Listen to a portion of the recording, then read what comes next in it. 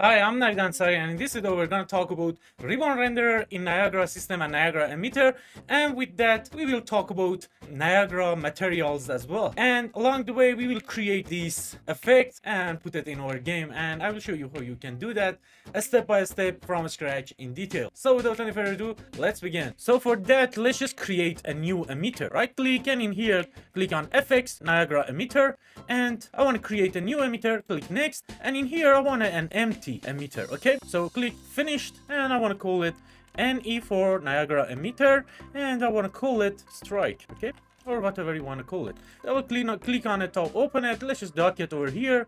Right now there is nothing in it, and it uses sprite render.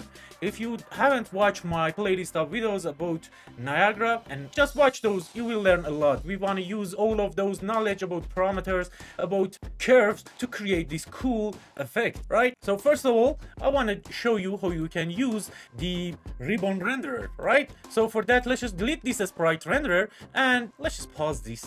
And in here click on this plus sign, and this time we want to use the ribbon renderer. Okay, click on it and note the ribbon renderer here. At default it doesn't have any material, so we should create a material for our Niagara system. Okay, I have a full playlist of material, how you can create a material, and you can watch those. And in all of the Unreal Engine tools, you need to know about materials. Materials is important in Unreal Engine 5, right? So in Niagara system we should know about materials as well. So let's just create a material. Right click in here and choose a material, and in here I want to call it strike. Okay, or whatever you want to call it. I'll click on it to open it. And the most important things to use a material for Niagara system is to add particle color. Okay, the most important thing in here. If you don't put this particle color for your material, it won't work, right? So always create a particle material node in here, particle color node in here, and click on your material in here, change the blend mode to translucent, mask, or additive. Okay, and with that we have access to emissive color and opacity, the most important things in Niagara material, right? So it's easy. You can just plug these particle color, the red and green and blue channel, to emissive color. Okay, and with that we can change the emissive color of our particles in Niagara system. Okay, and we need an alpha as well. Okay, we can just connect the alpha of this particle color to opacity, and that's how you can have a Niagara material. So now we can use this material in our Niagara system.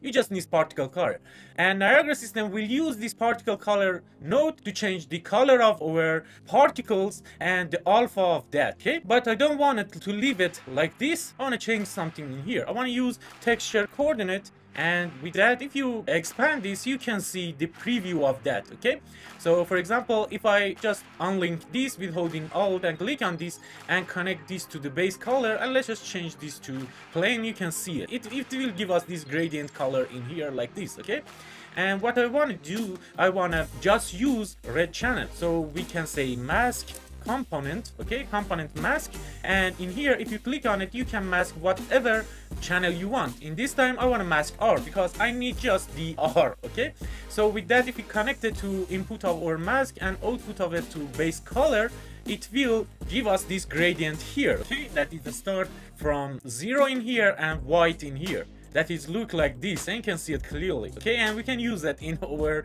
Niagara system. But before doing that, I wanna this opacity of 0 to start from here, and I want to just rotate it 180 degree, and I can do that with 1 minus. Okay, we did talk about all of this node in playlist of videos about material. So if we connect this to here, now you can see it start from here. The opacity of here is 0 and in here is 1. Okay, now that we have this, because in Niagara system we use this particle color to change things in our material, we should multiply the alpha of this particle color to our gradient that we create in here. Okay, so let's just connect these to this. We multiply these two together, and now we can connect it to opacity. We don't need to connect it to base color, and we use this RGB color on our emissive color, and we connect it to the emissive color.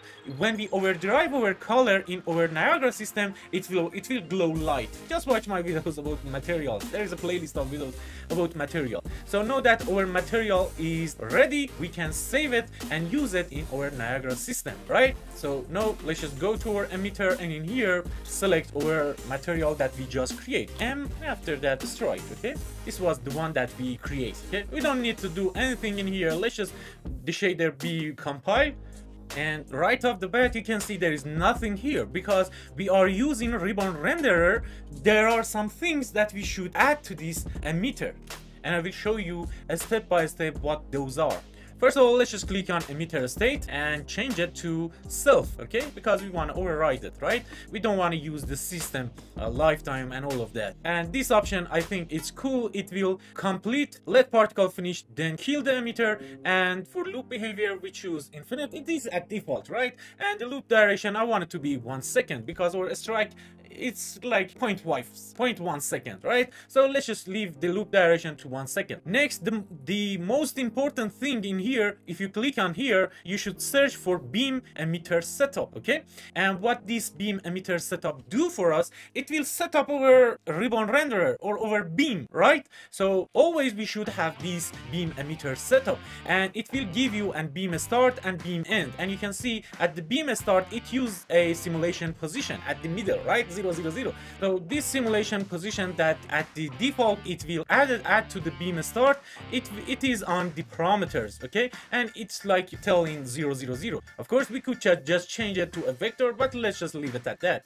And you can, with this beam emitter setup, you can choose the start position and a stop position or end position of our ribbon renderer or our beam, right? So let's just change this value. For example, it will start from 0, 0, 0, and after that we can put 800 for the X, okay? Right now nothing happened in our preview because we didn't spawn any particle or our emitter, okay? So let's just do that. If you click in here, we can just use a spawn burst instantaneous, okay? Click on it and change the spawn count to, for example, 20. And again nothing happened because we didn't set up all the particle update and all of that. We should go to particle spawn and spawn our particles, right? So click in here, search for a spawn beam, okay? And with that you can see it here. It's too small, we can see it clearly, right? So it doesn't have any input for this spawn beam, but you always should put this in particle spawn so it will work. In here we say spawn burst instantaneous, and when we say spawn beam, it will spawn that beam, right? So we need to add something else because you can see the width of this beam is a lot small. So let's just add another thing. Just search for beam and you can see it gives us two options. One of them is for a spawn beam that we added, and one of them is beam width. And this beam width, it should be below the spawn beam, right? So now you can see our beam is here. Now if we go to beam emitter setup, we can change the beam end to, for example, 100, and now you can see our beam in here, okay? And if it's not on the focus like this, if you click on preview, hit F, it will bring it on focus and you can see our beam. You remember we add a material in here that the start opacity is 1, at the end opacity is 0, and you can see it in here. The opacity in here is 1 and at the end it is 0, right? So again, let me show you another thing in here. If you go to a spawn burst instantaneous in here, you can see a spawn count is 20. What this means? It means this beam in here is like 20 segment, okay? And we can play with that. We can add velocity to that, and we can have gravity on them, but we don't want to do that. So let's just go to beam width. What I want to change in here, I want to change this beam width to a curve. But before doing that, let's just increase it to show you how it works. 100, and you can see it clearly. Let's just put it at that. And in here, click in here, and I want to say float from curve.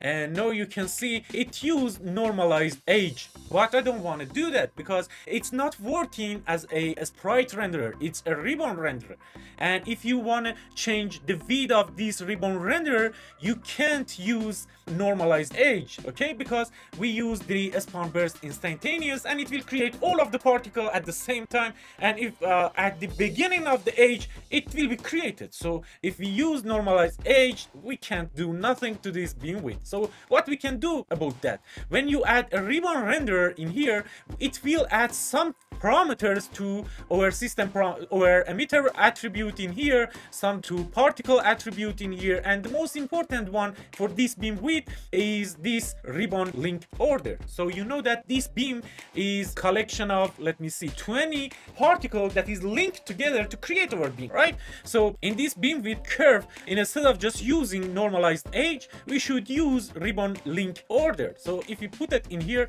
if you don't know what I'm doing, just watch my video about curves in Niagara system. I did talk about it like 15 minutes, and I did show you a lot of things and break down all of these things that we are doing right now, and you can learn a lot from that.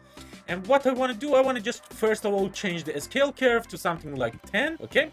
And you can see at the first keyframe, at the second 0, it is 1, okay? So it will be multiplied by this scale curve that is 10. So you can see the width of this start is 10, and at the end it is 0, and you can see it goes to 0. But I don't want to do that. Let's just use some of these template like this, and you can see it's out of focus. So click on this curve, hit F, and you can see it clearly. And you can see it, whatever shape you put in here, it will be here as well, okay?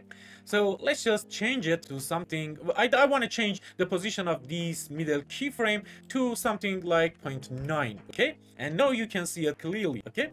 It's like a beam. It's beautiful, right? Next, if you go to initialize particle, in here we can change the color as well. At default it's unset, but we can set it, right? So let's just change that to something like blue, and now you can see it here. Of course, we could just click on it because we create our material, and our particle, let me show you, our particle color RGB of that is connected to emissive color. So if you overdrive this color picker in here in our Niagara emitter, it will glow light, right? So let's just change that. The red I want to be 0, the blue I want to be 0, no, the green I want to be 0, and the blue I wanted to overdrive it by 1000, right? And now you can see it glow light, right? So everything is working fine because we connect that particle color to emissive color, right?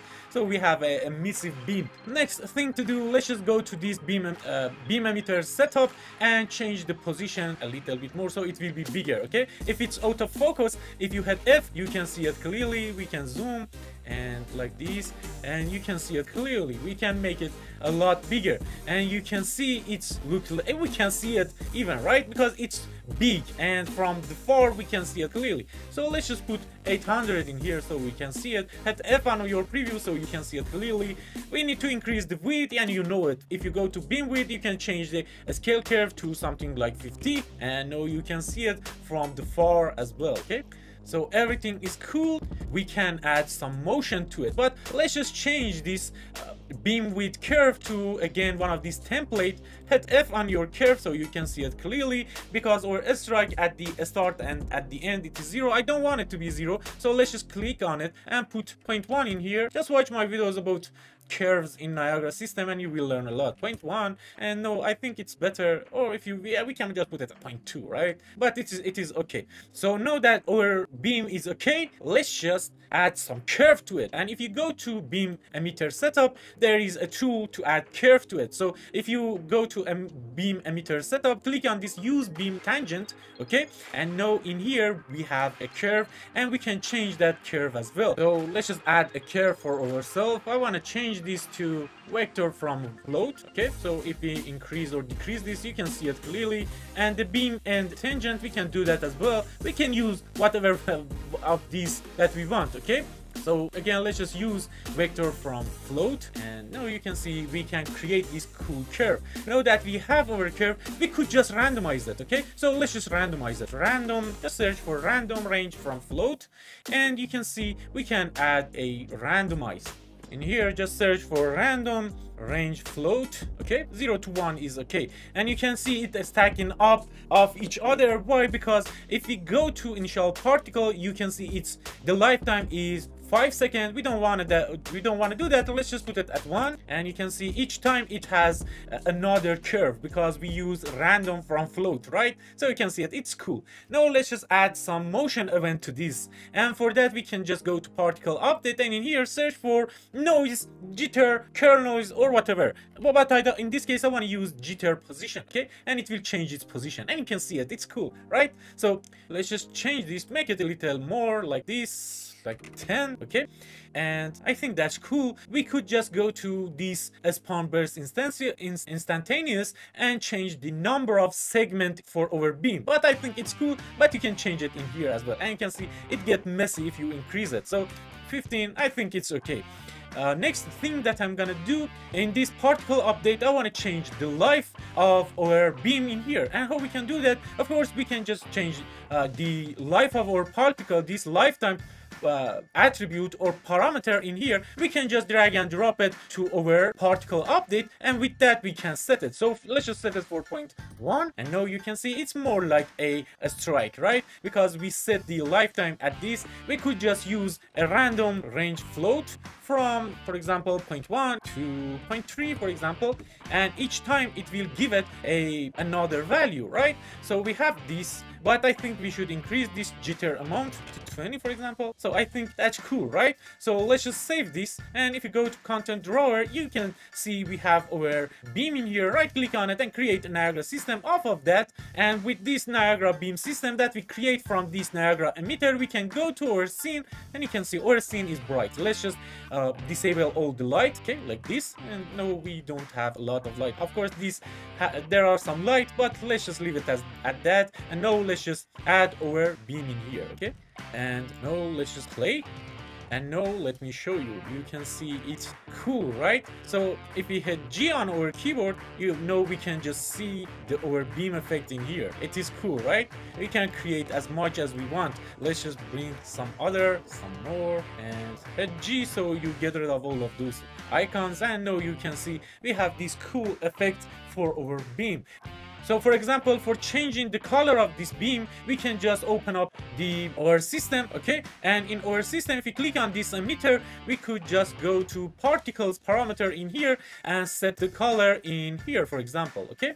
And let's just change the color. I want to overdrive the red part like 1000, and all of others I want to be 0. Hit F in our preview so we can see it clearly. You can see it. Now if we go to save it and go to our scene, now if we add our system in here, now you can see this one is red. Hit G so we can see it clearly. We can always increase the amount of jitter in here to 30, for example. And don't forget to save it, and we know we have more jitter in here, right? We could just randomize everything in here, for example this tangent in here, but I leave it for you to change that. I hope you like this video, and please if you want to help me, hit that like button and subscribe to my channel. It's my honor to have you here. Thank you very much for watching. Bye.